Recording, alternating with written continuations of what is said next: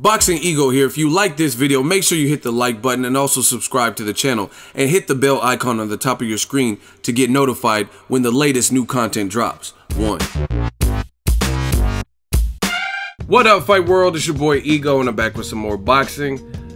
Make sure you guys smash the like button and subscribe to the channel for the latest and greatest in boxing. Now I'm back with some Ego Rumor Mill, ERM. It's been a minute since I had a rumor mill. A lot of stuff going on in boxing. 2017 has been a good year. Now, this is filed on the Ego Rumor Mill because there's no official numbers. However, as you've seen in the title, they are saying that the numbers for Canelo-Chavez Jr. Fantastico! I was born ready is over 1 million pay-per-view buys. So I want to talk about this. I will do an updated video when the actual exact number, like 1.1 or just cracking 1 million or 1.4, whatever it is, once the official flat number that they land on is tallied up, I'll do an updated video. But we'll run with the industry rumor. 1 million, over 1 million, right? I think that's great, exceptional. Off the top of my head, I don't remember the last pay-per-view from anybody in boxing. And I'm not talking about overseas, because that's just a different demographic. Like the Anthony Joshua Klitschko that did like 1.5 Sky Sports. I don't know what their pricing is and all that. I'm talking about US pay-per-views for boxing. I know Conor McGregor has some million plus pay-per-views in the UFC.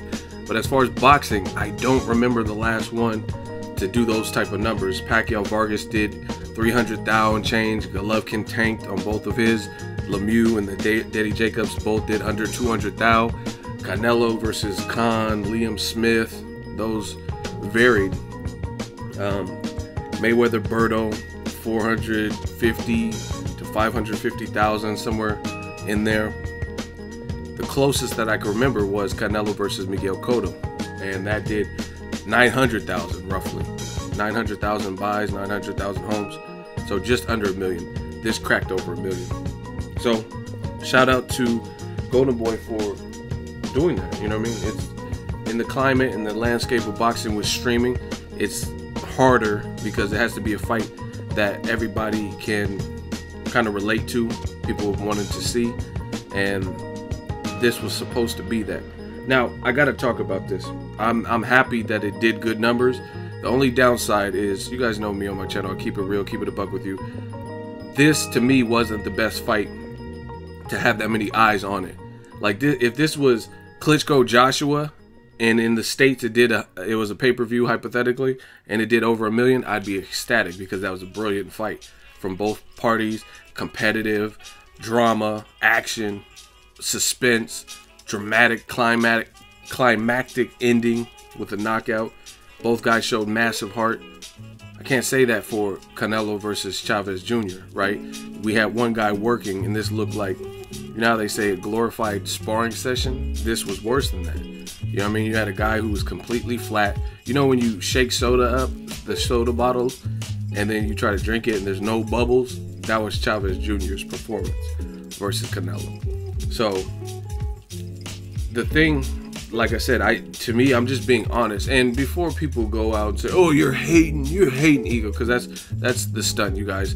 I give my opinion. I have no reason to hate on these guys. But the reason I'm saying this, and before people start saying, "Oh, you're hating, you're just hating," you tell me what you liked about the fight, right? Canelo looked spectacular, but it was a one-sided beatdown. To me, the card, I expected more. I thought the Jojo Diaz fight would be more competitive. And the main event was billed as the Civil War. Like, you know what I mean? So it's not really it was hyped up. It was built up. This was supposed to be, I mean, HBO produced a series talking about Mexican heritage. This was Cinco de Mayo weekend. I mean, this is not my fault if it didn't deliver. This was called Chavez Jr., Canelo, the Civil War. This wasn't a civil war. This wasn't even a civil suit, a civil lawsuit. This was not any kind, this wasn't even a thumb war. You know what I mean? So, I mean, I was disappointed. Most people were. And again, before people say, "Oh, you're just hating," the WBC president, which obviously Canelo's not really feeling the WBC right now, but he just said that that fight was a complete disappointment, right? He was in Mexico, and he said boxing, the sport of boxing, was the real loser in the Canelo versus Chavez Jr. fight. So you can't say I'm hating. And he comes from Mexican heritage, the Suleiman family. He's close with Golden Boy, Oscar De La Hoya. And he just said it's very unfortunate what happened. We all had great expectations and a great illusion to see an epic fight. And we know that wasn't the case. He said for there to be a fight, there has to be two fighters fighting. And they did not have two fighters fighting. There was only Canelo, because Chavez was neither physically nor mentally in the ring, and yes, boxing lost. So Chavez Jr. later went on to say to ESPN Deportes that he took a risk and he left it on the scale, and he did too much. You know what I mean? Making the weight was it. So I mean, I'm not here to break down Canelo's performance. Canelo did what he was supposed to do. He advances. You know what I mean? Just like a tournament of basketball playoffs. Either you're in the finals or you're not. You know what I mean? And Chavez is not in the finals. He could have got the Golovkin fight. Tom Loeffler said that had he knocked out Canelo, beat Canelo, they would have made the fight with Chavez and Canelo like they wanted to a couple years ago. So Canelo advances. He's fighting Golovkin in September, and we'll see what happens. But to me, I like the fact that it did over 1 million. It shows you that there's strength in the boxing community. But to me, this was not the right fight to have all eyes on me, you know what I mean, and have everyone watching, because it just didn't deliver. And it's funny because you hear all the people when Mayweather-Pacquiao happened, because the guy that they didn't want to win won, and won in that fashion. They said it ruined boxing. But I don't see those same reporters, channels, writers, commenters, critics. I don't see them saying the same thing. And this by far was a worse fight than Mayweather-Pacquiao, by far. Again, Canelo did exceptional, but he was met with no resistance. You know what I mean? None at all. Chavez wasn't even throwing punches. You know what I mean? You look at his punch count, and he definitely wasn't landing. Canelo has a good defense though. Pacquiao, I don't believe the whole shoulder injury stuff, but yet and still, no matter what was going on with his shoulder, if that's true or not, he was throwing punches. He clipped Mayweather at the 4th round, and I think in the 6th or 7th round also. He was trying, you know what I mean? He just couldn't effectively close the distance for large chunks of the fight, right? So that's the only downside to me. But the bright side is this. If this fight, some people thought Chavez didn't even deserve the fight based on his bad performances and lack of discipline and stuff, but they're just like, okay, it's Cinco de Mayo weekend. This could be epic, right? Canelo's never faced someone so big. This gives light to Canelo Golovkin, because if this is doing over 1 million, Canelo Golovkin definitely would do over 1 million in my book. And that's the thing we can draw from this. And the good thing is we have a pulse from boxing fans. Even though they feel probably slighted that they paid $70 for that, we have something to look forward to in September. So I'm looking forward to that. I just really wish a fight like Klitschko Joshua, I wish that was the US pay-per-view that did so well, or even Canelo Golovkin. And I have no doubts in my mind that can crack over 1 million easily, because that's a fight where one guy's once beaten, the other guy's undefeated, and people have been wanting to see it for at least 1.5 years, 2 years, right? And the styles make fights. We've never seen, ever. I don't care if you're the biggest Golovkin hater, we have never seen Golovkin deliver a performance like Chavez Jr. just did versus Canelo. Never once. You could say, oh, Kell Brook exposed him, Danny Jacobs. No matter what you said, there's never been a Golovkin fight since he's come to America and made a name for himself where he looked like Chavez Jr., where some people thought it would. Chavez Jr.'s performance was so bad, some people believe it's fixed. You know what I mean? Name a Golovkin fight where you really thought it was fixed. You know what I mean? And fixed on behalf of Golovkin. You know what I mean? Like he wasn't even trying. So I'm glad it did over 1 million, if that is in fact the true number, which I believe a fight like this, it was properly built up. HBO, they got the buy-in from HBO, so they did some specials. I thought the face-off was excellent, but just like the WBC Prez Suleiman is saying, it's just disappointing for boxing. And it's almost a godsend that Canelo versus Golovkin was made and announced right then and there, because let's say this was just hypothetically, Canelo did that performance versus Chavez Jr. and then that was it, and then Canelo and Golovkin couldn't come to terms. That would be really bad. That would be extremely bad, because we wouldn't have anything to look forward to. We would just be like, damn, that really? You know what I mean? Some people don't want to see Canelo versus David Lemieux, a guy that Golovkin beat.